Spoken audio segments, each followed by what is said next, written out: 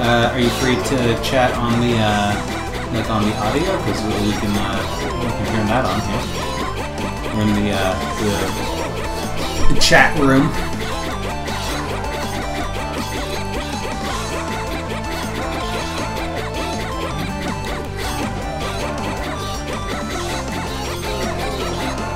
Yeah, they just swarm, like, the fast ones are always what gets you in trouble, you know? You gotta, like, be fast, because you don't realize how fast they're going. They're on top of you.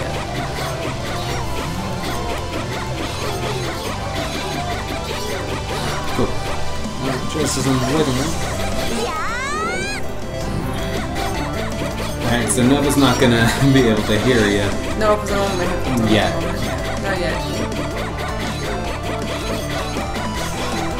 Can you hear me? Hello. How's it going?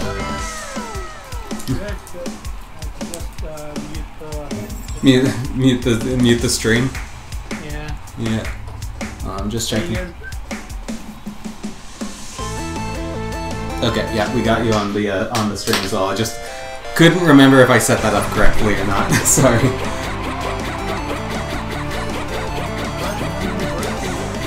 Oh, I mean, we're getting pretty close to hitting our affiliate goal, which is nice, but we've been stuck on 47 followers for a while now. I think we can clear it by the end of the week, but hopefully we do, because we've been stuck for a while. Yeah, it's I mean, we're doing it a lot more often now, and I think it's just because it's like a good excuse to play video games. Plus, I get a ton of videos that I can put up on YouTube. Wah! And you don't have to do as much work to like edit it all together. Because I get the Twitch stream and like chop it all together, and by the time like you get a 15-20 minute video done, it takes me like less than the length of the video to throw it all together. And then the other day I had to edit the local multiplayer. It was just finishing up the oh good this one. I was doing the last of our Slime Rancher batch, and that frickin' like editing that together took me an hour to do, and it took multiple hours to render out. So it's like I got spoiled by doing easy edits. Alright.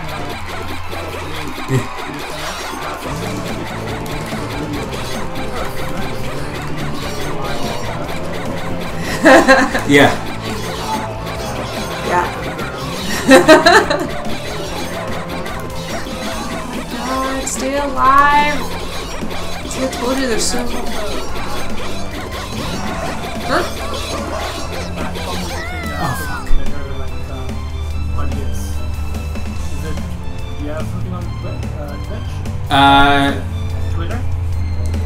Well, so Twitter I don't have a great following, which is, you know, annoying. But I'd say, like, the best audience that I found...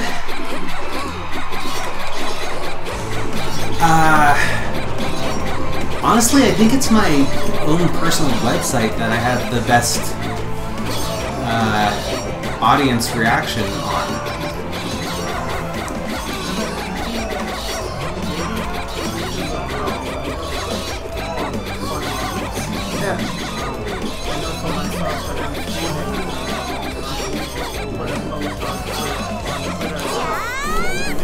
Yeah. Well, like, we always do the cross-platform, like, advertisement stuff.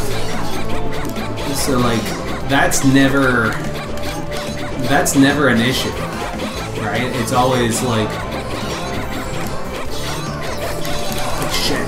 Oh, God. We're almost there. Oh, fuck. telling me, you know, have you tried drawing a circle when you draw a head? I've never drawn a head before. What?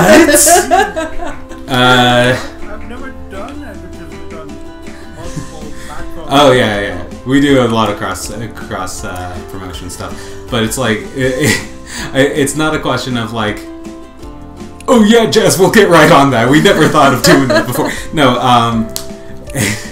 I mean, fair. You are. It is a bit like you being like, so you know, when you're drawing a person, try drawing the whole person.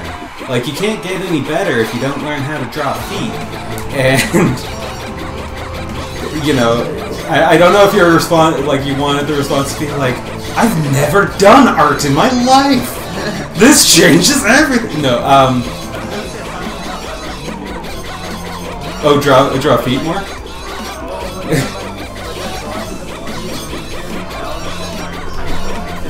Oh god, yeah, well, who's the artist? Who is the artist who, like, genuinely could draw feet, so he would, like, constantly hide feet behind, like, rocks and rebels and stuff? But, like, this is like, I want to say it was like a Marvel artist who... Liefeld, yes! It's like, I can draw pouches all the time. I've created, like, some of the most iconic, well-known characters ever, but I just can't draw feet. And then he...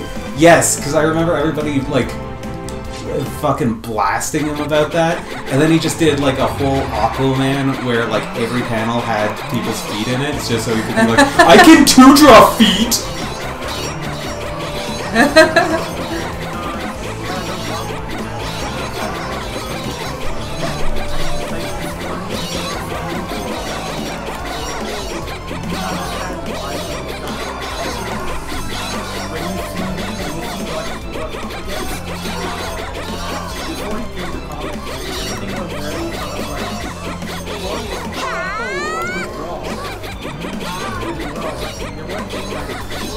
Yeah.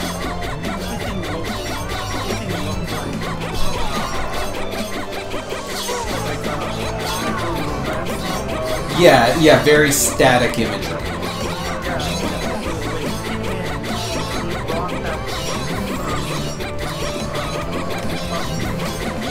Yeah, I mean, I know, it's fucking hard. Okay. Oh no, we've got enough to upgrade. Okay, maybe this will put it. I think the biggest thing is that I think what helps is when someone else sees that we're doing something and they advertise it as well. Because I know I try to make sure that Instagram is something that I use a lot. So I'll post. Oh, did you post on Instagram? Because I forgot. Not now, no. See, when we plan stuff, it's easier to post stuff because then I can like plan ahead and post it. But if we don't have anything to post other than just a picture of what we're doing, it's a little more challenging, right? So when you just do a stream that's just kind of like, hey, you want to stream? Sure. It's kind of more challenging to advertise for. But if you're like, when we do our Retronomicons, we have like the whole week to post things over and over as a reminder. And my thing is I have to remember to do hashtags. Because if you don't do a hashtag with it, you might as well, you're just putting up a picture. And everyone's just like, cool, that's a picture. But if you put a hashtag with it, people can find it because when they're doing searches or if they're looking at something, that will pop up. And then they'll see it and then they'll be like, hey, that looks kind of interesting. So you have to add those.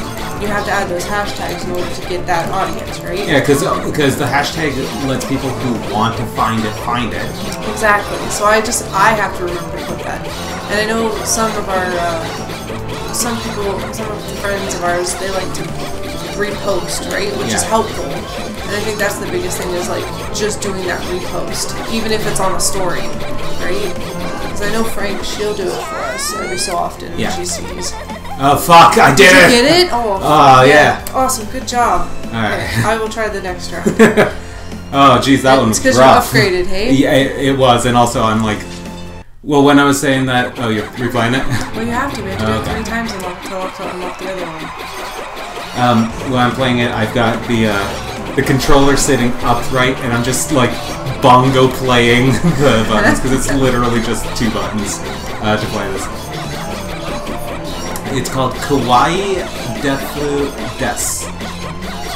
It was like $10 on Steam. It's Switch. You are a demonic pop idol, and you're murdering all of the people that rush your stage.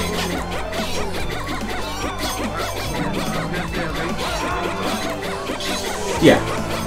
Well, I mean, the concept is super Japanese and like just kind of like Asian in general. Because like we got pop stars, but we don't really have like the idol culture. They're gonna murder me! Yeah, it's oh fuck, you are getting. You're just taking it from all sides. I know. Maybe we should have posted this on Pornhub. Terrible. Actually, that's a good one. That's a good topic. It's not that topic. Don't worry, Jess. I'm not about to put you on Front Street or anything. I'm never worried. Yeah, okay. You're never worried about me being like, so what kind of porn are you into today? No. X again. I know. Just. Oh, you're looking at the costumes. I wonder if they'll. Oh, I do updates. No, wait. Okay, I'm waiting. I wonder if the different clothing will help you as well. Oh, if they have different stats. Yeah. I don't think so, because they are just listed as skins. Okay. Because if they had stats, they would say stats, right? No, what I was going to ask is, Jazz, you are something of an artist. Something, he is. It's amazing. Yeah, you push pencils and ink. you tattoo dead trees, as it were. Fuck. Well, no, nowadays it's all digital. Oh, okay. Well, okay, you...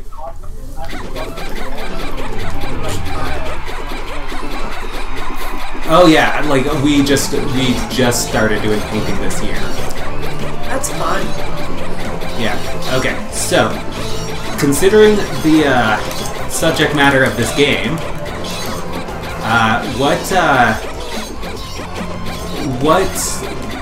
monster character do you not see enough sexy art? Like I'm not gonna say that you don't see sexy art from, because like it's anything can be sexy. Anything can be sexy. Brian David Gilbert taught us that. Yeah. But like anything is sexy, and everybody's got a fetish for like. There's a fetish for everyone, I guess is what I'm saying. And like, just so that you don't feel weird about just outright saying it, because you know I don't want to put you out there and just be like, ha, you're a pervert. I will in fact go first, because it is something that I've thought about, and it's something that I thought about wanting to like do. Sexy doujinshi or whatever. I like the ghosts, like the ghost arts stuff, where it's just like, especially when it comes to like old folk tales or like urban legends. I like that, like recontextualized into something like sexy, because like I like horror monsters and creepy shit, but I don't love the gore thing, and that's always kind of where that art ends up going. It's just like, well, I've made this giant toothy monster. He's gonna tear this person apart, but first they're going boink. You know, it's like, but like whenever I look at it, look at the art stuff, like the sexy monster art, it's always like it's always sucky by and never Shape of the Water monster, you know? There's actually a different trend that was like that before the Oh god, no. The girl from The Ring is supposed to be like 12. That's like the plot of that movie. But like I get that it's an urban legend, like very popular, like generalized style of ghost story.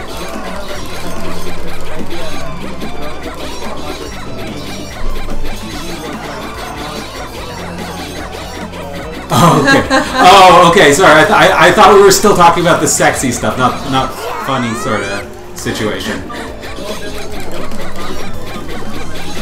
Oh.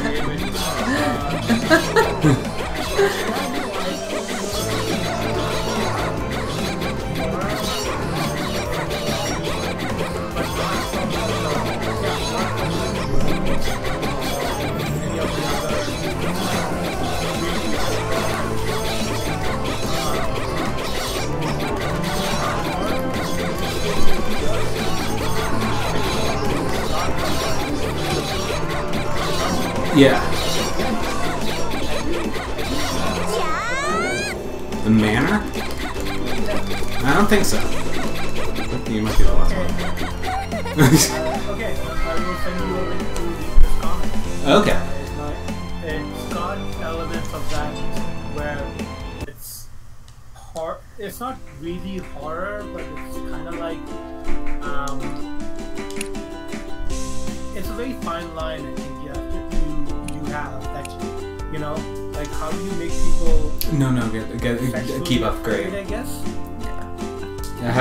Sexually afraid. I mean, like in a safe, comfortable way. Because I mean, there is one very specific type of sexually afraid thing that we don't want to address. But it's like it's like this creeping impending. Well, I mean, it's like whenever you watch a ghost movie or read a ghost story where it's just like this person is haunted and the ghost is definitely going to ghost murder you. But they show up as like a sexy woman seducing you. It's basically half of the plots in holy shit, these guys are juicy. Half of the plots in American Horror Story. Is that the show? American Horror Story. Yeah, they're pretty weird. It's like half the plots. Whenever they do a ghost story one, it's just like here's a big titty lady who's gonna seduce the dude, and that's the story. Right? It's like the creeping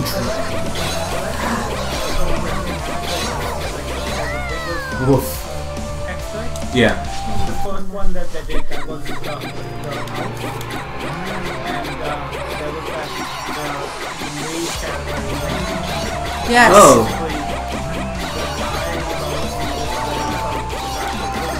Yes.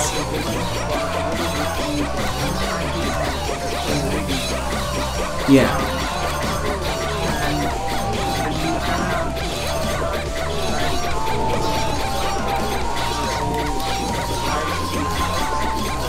Yeah.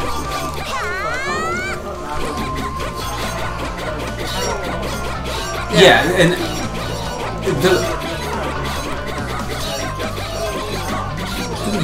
and it's like I want there to be a point to like a point to the story, a point to the sexuality, and I mean you've probably come into this with like the comics and stuff too. Like you can have a sexy like buxom character, but like when you're explaining the reason why they're this person, you don't want to go power girl and be like, yeah, she's got a boob window because she doesn't have a logo, and so her boob window is like because she doesn't belong to anything sort of thing. And it's like, no, you just wanted some cleavage on Power Girl. Well, actually. Yes. Now, pretty much like a boob video. Yeah. Is actually because the artist was convinced that the editors weren't paying attention to. Oh, okay.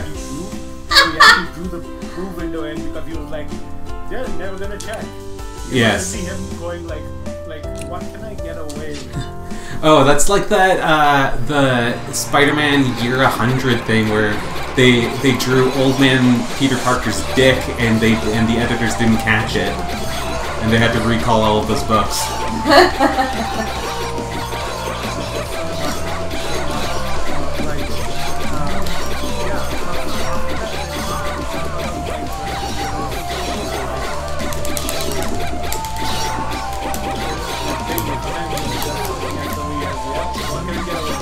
What can I get?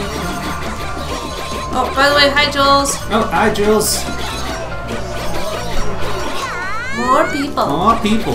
Yeah, the quicker you can get that power, the better. But the only problem is that power runs out so fast. And you you almost have to like, yeah, it says you almost have to stand kind of in the middle and see how they gather, and then well, I wait swipe for them to, yeah, I wait for them to like get in a big group, and that's why I go like really fast. You can hear, hear how much I'm.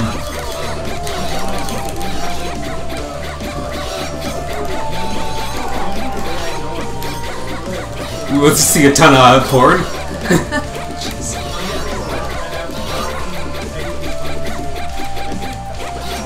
It's not that. It's super new. I think it's pretty new. Fuck yeah! It's in the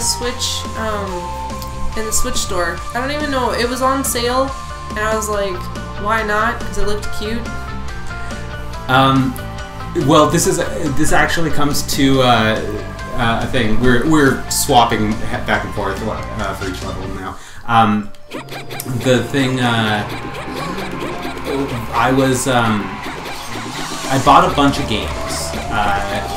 So I paid. I bought from the Humble Bundle. They had the bundle for racial equality or against racial inequality. I can't remember what it's called specifically. And it had a bunch of games that I wanted to play for like a super long time. So like, oh my god! Ah! So it had things like it had Kerbal Space Program, which we played last night, and I was terrible at. It had Baba Is You, which is what we were supposed to play last night. Baba Is You is fantastic. But I couldn't get it working. And it has like Hyper Light Drifter, and like just a ton of games that I really wanted to play. And so like I spent a bunch of time like testing the games to make sure that they were going to be suitable for our streams and stuff. I bring this up because another game that we were going to do was specifically that, like, how do you know a game is popular? Well, how much porn has been made of it. There's a game called Helltaker. Yeah.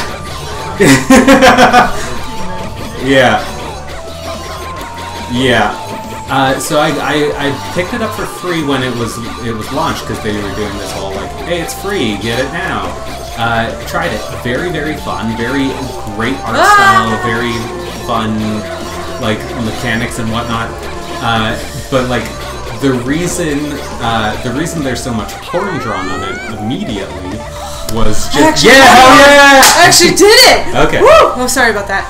The reason that there's so much porn is because the plot, the story of the game is a guy decides to go to hell so that he could build a harem of demon girls, and I'm like, all right, so like it's very non-sexual. Like the plot is very specifically sexual, but like the execution and the story and stuff pretty chaste when it's like when you actually start getting into it. Yeah, it's like you actually watch the game, and it's more like he's like the dad. He's like, well, I wouldn't say pancakes. I wouldn't say that so much. I mean, I only played like the first 2 levels just so that I could get a feel, make sure that I was suitable for the game. But like, it's really good. I actually bought the art book. Oh yeah, the art is fucking wonderful.